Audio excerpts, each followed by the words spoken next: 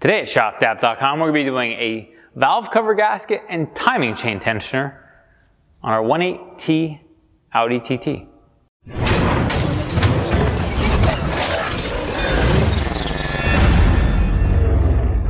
Okay, so we are going to be taking apart this car. This car has an oil leak. Oil leaks on pretty much every 1.8T Volkswagen or Audi is going to be coming from the valve cover gasket or the chain tensioner seal, potentially both. This car did have oil in the spark plug holes, which you'll see when we take this valve cover off, where you'll see that there's a seal between the spark plug holes. So clearly the valve cover gasket is leaking. The chain tensioner seal is also leaking on this car, and it's running down the side of the engine, causing some oil to be coming down underneath the vehicle. So we're going to be addressing that and then cleaning it up to make sure that everything is good. Okay, so this car doesn't have an engine cover as you normally see. Normally TTs have engine covers all over the place. We're going to start by taking off these hoses right here. And you have to get all of this stuff here that's on top of this valve cover out of the way, including this boost pipe here. This runs over to the intercooler on this side, and the TTs have two intercoolers, two side mount intercoolers, one on this side, one on the other for the 225 cars. So it has this crossover pipe that you wouldn't see on most transverse 1.8Ts. And so we can pop these up and out of the way here. And then we got these 13s that mount this pipe on.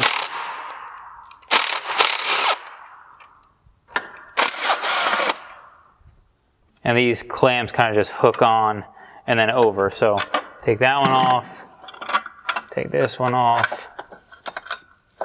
You don't want them to fall down on us. And then we should be able to take off this hose here. Try to get this pipe out of the way completely. And we're free on this side. I'm going to take this hose clamp out of the way just so that we don't knock it down into the engine bay. And we got this last clamp here on the other side here. I'll loosen this thing more than I think I necessarily should, just to make sure we don't have to struggle with it. All right, I am actually going to start breaking these 5mm loose. We don't have that pipe off yet, but because of the location, this vacuum reservoir right here, this thing's kind of in the way a little bit. So I'm going to take this other stuff off first. And so you have this 5mm Allen holding on one of these brackets. I'll unplug this. Get that out of the way. And there's a 10mm here holding this in place. And we're just going to pull this vacuum pump up. And that hose off the side here. Now this should be able to pull completely out of the way there. And then we can see our other items we have here. Now I can pull this off the side of this bracket just to slide it out of the way. And we can kind of take this and move it forward. Now I can move these brackets out of the way. It gives us a little more play to work with these hoses. You can remove this from the top of this diverter valve. This is actually the original diverter valve, because you can tell all these clamps here are all original clamps. They are one-time use clamps that generally would get replaced with other stuff. So most likely that's the original diverter valve, which is kind of surprising.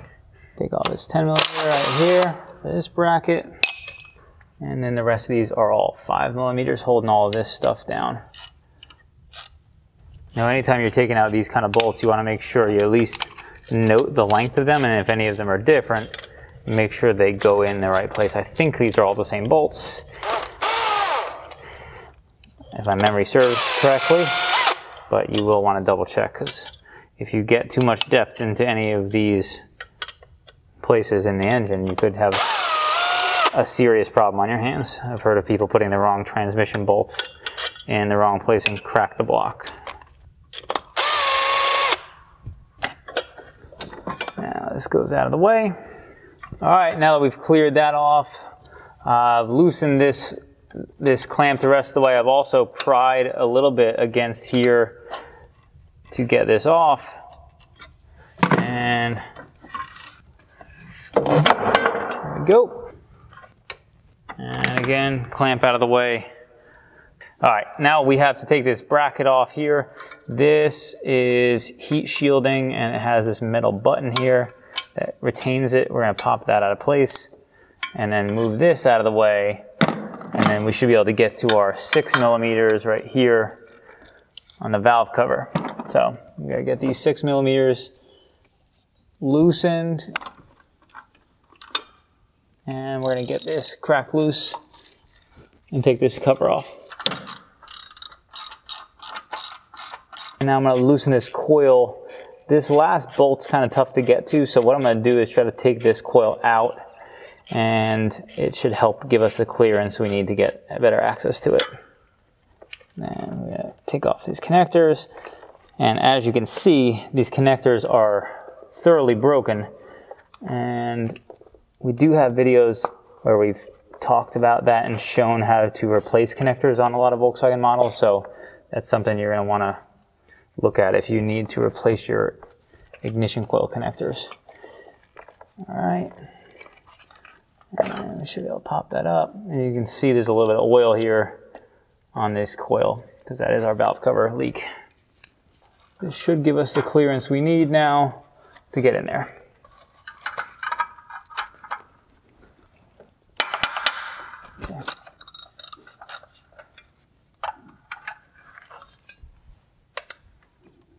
All right, we're gonna get these last connectors off here.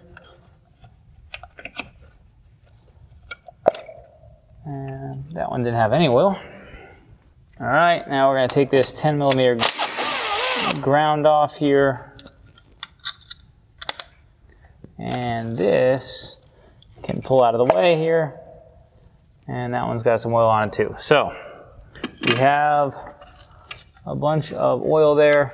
And this harness now has a connector here that kind of clamps on. So what you have to do is push down, pull it out. It kind of has a clasp, and then you can get this entire harness out of the way here.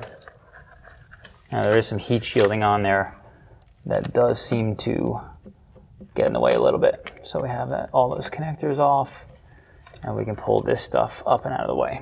All right, just so I can show you, this is something that you probably won't have to do if you're doing this on your own, but I'm doing this to show people, and we're probably gonna have too much hose blocking things if we don't do this. So I'm pulling this hose off the diverter valve, and so what I'm gonna do is just take pliers, and I'm gonna work it up while I apply a little bit of pressure. So in this case, we probably can get away with just doing that, and then we can push this clamp back in place. And because this is all vacuum based, this actually should be fine the way it is. So we have that clear, and now I'm going to take this clamp off here and get this hose off so that this metal pipe here can separate. So I'm going to take this 10mm off over here, and I'm going to take this clamp off right here. All right, now that's completely free, and I'm going to take this clamp off. If you're not familiar with hose clamp pliers, if you're working on VW and Audi stuff, these are extremely valuable and you will not want to be without them. We will have Nathan link to them so that you can find out more of the info if you need to. But messing with those clamps without the correct pliers is really not going to be easy. So I'm also taking a pick, and what I do is just get it inside the hose here, and then I run it around the edge, which will help us break this loose from this pipe. If you don't do this first, you'll probably struggle to get this hose off and potentially break it beforehand, before trying to actually get it off. These check valves are super fragile too, so you gotta be super careful. Ah, there we go. All right, now we have all of our hoses here, or our stuff here we can slide out of the way, and we're basically clear of the valve cover minus this hose right here. There's a mounting bracket back here, and then there's also all of this heat shielding back here has Torx that run along the back. I'm not sure you're really going to need to take these Torx off, but for visibility, I'm going to go ahead and remove those. So just so that we can see exactly what we got going on, because there should be 10mm on the other side. I'm not sure if you're gonna be able to take them off or not with that on there. So I'm gonna take them off. All right, let's crack all these T30s loose here.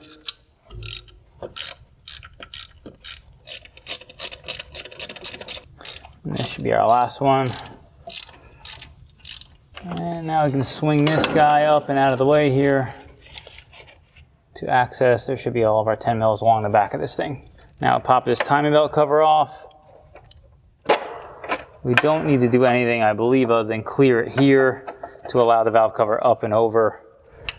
And now we have a 10 millimeter back here, and then this hose clamp right here, and then we should be able to take this valve cover off. Now we're going to remove this clamp. These are one-time use, so you actually have to cut them off. And so what I like to do is just cut them in the center and then spread them open. Depending on how sharp your dikes are, they may cut easily or not. And then you'll have to put a clamp onto that. Usually you'll just put a regular hose clamp. Now these hoses, you have to be super careful, because when these cars get old, they get pretty mushy from the oil that's on them, so it starts to kind of eat away at the rubber. So when you start to mess with these hoses, usually you can kind of squeeze them and get an idea of how bad they are. If you squeeze it and they kind of just collapse in on themselves, this one doesn't seem that bad. But if they do that, then you'll know that you got a problem, and there's a good chance this hose will tear when you actually go to take it off. So I'm just going to run this pick around there real quick. This will kind of break it loose from the valve cover, and then it should be loose enough to kind of slide it out of the way here. And it's free from the valve cover there. So I'm going to take this 10 millimeter off back here. That is just a bracket on the back here for that harness. Now, we should have everything clear for us to take off our valve cover. Now we're going to take off all these nuts, and you will want to make sure any of this debris that's in here you get out. And I'm going to take this, just start taking these nuts off. And we're going to throw them in our magnetic tray. Again, you don't want to lose these things, and you want to make sure you don't drop them inside anywhere. Some people may want to protect inside there, put some rags in there. We have magnets to pick up anything if we drop a nut in there or anything, so we're not super worried about it. But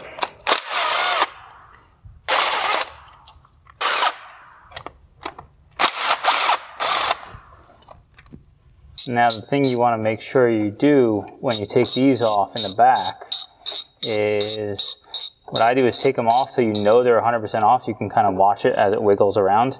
Grab your finger kind of beneath it, underneath of it, and pull it up with the socket like that. You could always, again, run a magnet down there next to it as you pull it up if you need to. I'm going to double check. I believe that's all of our 10 millimeters that hold this on, but it's been probably about a decade since I've done a valve cover on a 1.8T. And I believe that's all, so we're going to pop up our valve cover. All right, so what we're going to do is take this big screwdriver, and we're just going to pop up from here, right underneath. And again, if you get resistance when you're doing this, then you know you maybe don't have everything off. So I'm going to pop that up there, and you should see it kind of loosen up everywhere along the way. Now, you'll see it wiggle, but you're not going to really just have it fall off because the way it's on these studs. So what you're going to want to do is kind of wiggle it back and forth and work it up. Okay, now we're up and out of the way. I did have to get a screwdriver and just bend this back just slightly, just a tiny little bit, and we got our valve cover off. All right, now we're going to talk about the chain tensioner seal. This is the timing chain that ties the camshafts together. Now, on later model cars that have variable valve timing, this car doesn't have that. You would have an electrical plug. There's like a solenoid that attaches here, and you'd have a plug there. This car doesn't have that, but you still have the mounting for that, and there's a gasket here. Now, it's leaking all down this side of the engine, so it uses a flat a flat metal gasket as well as a half moon underneath of it, and that's what's generally going to be leaking. So we got brake clean here. We're going to get this thing cleaned up over here. Then we're going to pull this valve cover off, kind of clean up a little bit of that more with this brake clean. And you always want to, whenever you do fix oil leaks, you want to make sure that you clean it up thoroughly. That way, when you go back after doing the install, you know for sure one way or the other whether your leak is completely resolved or not. All right, now we sprayed that down a little bit. I'm just going to get this valve cover up and out of the way. And what I usually do is pop it loose. Sometimes they do get hung up where you need a pick or something to break them loose from the valve cover itself. Pick or a screwdriver or something like that. They'll get really in these channels like that. Especially this one's probably been on the car since it was original. Maybe, I would have expected that maybe it had been replaced before, but tough to say. Now, obviously coming up, you don't really care if you break it or bend it or whatever. When you go back on, you want to make sure this valve cover kind of goes down there all evenly, and at the same time, because you don't want to bend any of this stuff. You're pretty stuck on there. Get them popped up, same deal. And again, this one will come up kind of together. But now what you can do, depending on how you're planning on cleaning it, if you have like this car that has issues with the spark plug holes leaking, what I do is, first of all, you always want to clean your mating surfaces where your new gasket's going to go. And then if you have oil in your spark plug holes, what you could have done is you can either do it before you take the valve cover off or after, and this may be tough depending on the person and if you have the ability to do it, but is take brake clean, spray it down there with the spark plug still in there, and then use compressed air to blow it out. That will clean everything and get any potential pooling you have of oil in there. You can stick rags in there and try to clean it all out, but you're never really going to get it as clean as if you processing everything with brake clean or throttle body cleaner or something, some sort of agent that will get rid of that oil in there and then spray it out. So I'm also going to clean up this mating surface here. I will spray it down in a minute. If you look back here at the back, it's pretty gooped up here, and that is clearly a place that this has been leaking probably for a while. So that is something we're going to have to scrape off there and clean up pretty good.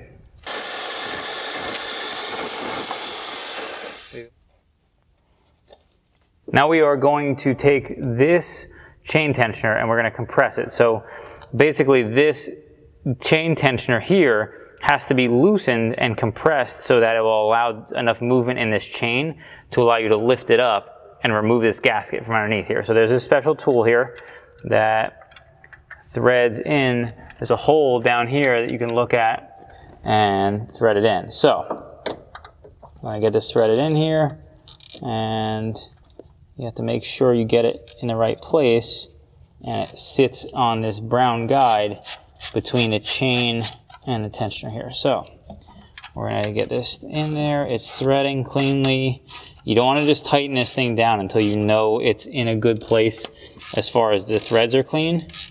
And it is hydraulic, so I just heard a squirt a little bit. That's from the oil that's inside that tensioner. And I'm going to keep turning this thing. You can see the chain starting to loosen here.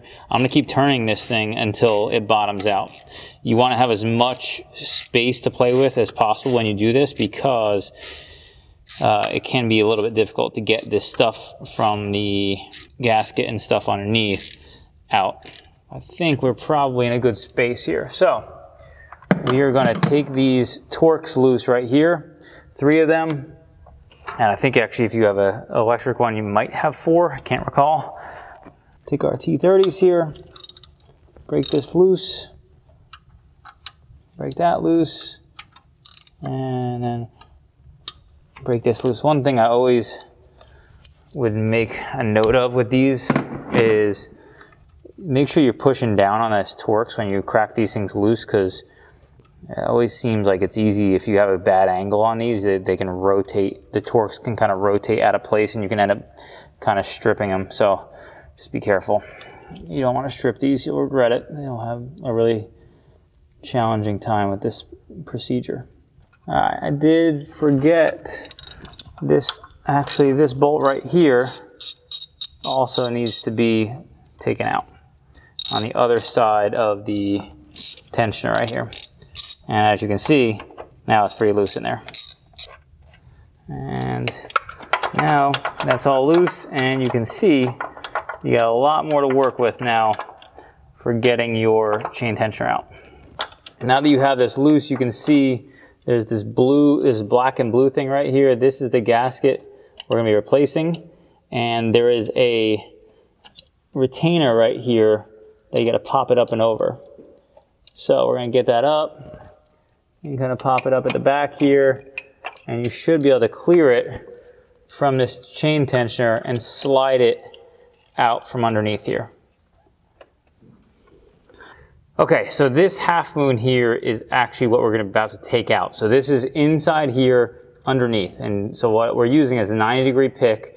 Again, if you don't have picks, they're really super valuable for jobs like this.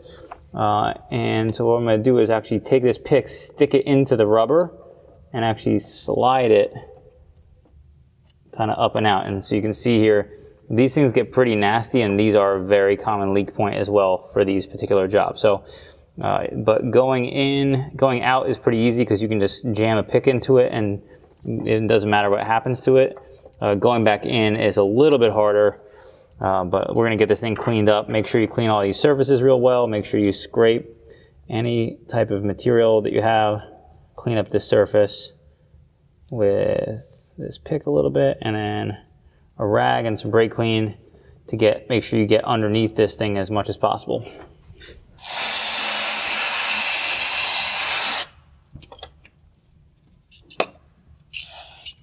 All right, so now we have our half moon going in, everything's all cleaned up in there. And so what I'm gonna do is feed it in from this side and push it towards the back side, and then put my finger in here to stop it. This, you can see there's a channel here.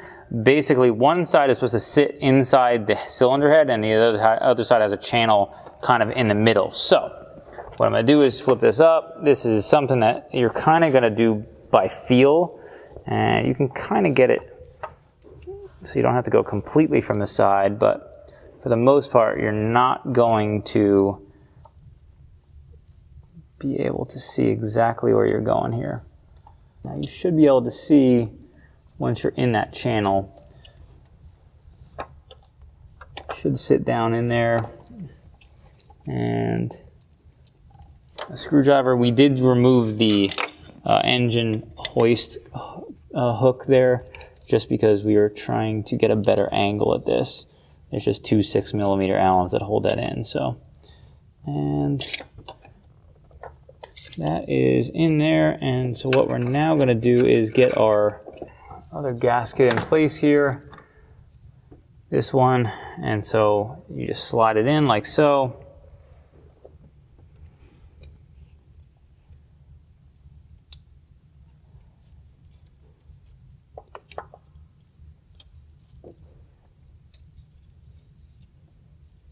Now, inevitably what ends up happening with this one is you end up getting hung up on the studs, the alignment pins for everything. But once you get that in place, you should be able to look down, and at the end there are these cutouts that line up. You should be able to see them line up in the correct place, and then you can drop your torque screws in, get them threaded in. All right, now we have all those bolts threaded in, and I'm just gonna get them threaded down the rest of the way. And you wanna kind of rotate around as you snug them up, because you can kind of feel as you tighten one, the others will loosen.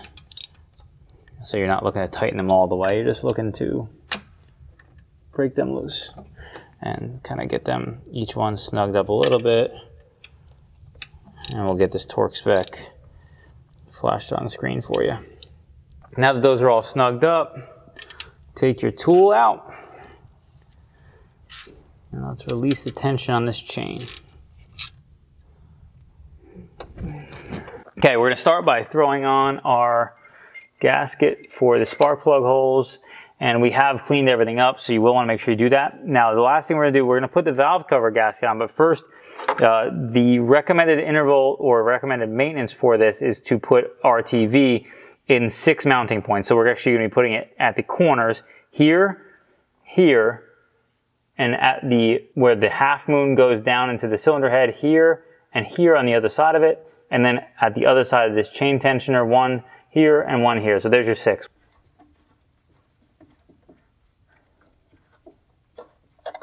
One, 2, 3, 4, 5, 6 of these points. And so you don't want to go crazy because you don't want this stuff to go everywhere, but you want to just make sure you got some dabs at these sealing points.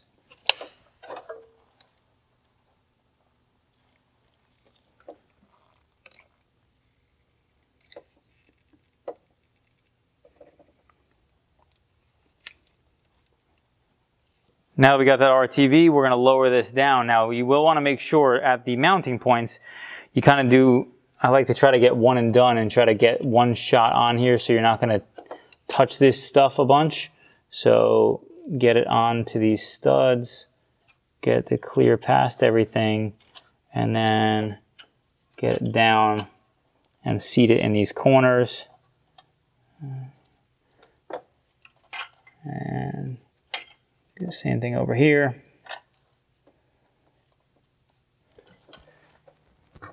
Get this half moon really sat down in there, and make sure these corners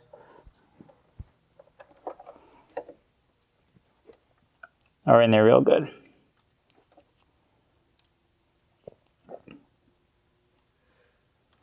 Now we're all set, and we're going to grab our valve cover that we've cleaned off and throw that on. Let's throw our valve cover on, and we have cleaned this all up. And you want to try to get it on the studs, but then again, get it flat down on here and kind of work everything down. Once you have done that, we can do the opposite of our install, and we are all set with our valve cover gasket and chain tensioner DIY. Thank you so much for watching. If you like this video, be sure to give it a thumbs up and subscribe for more like it.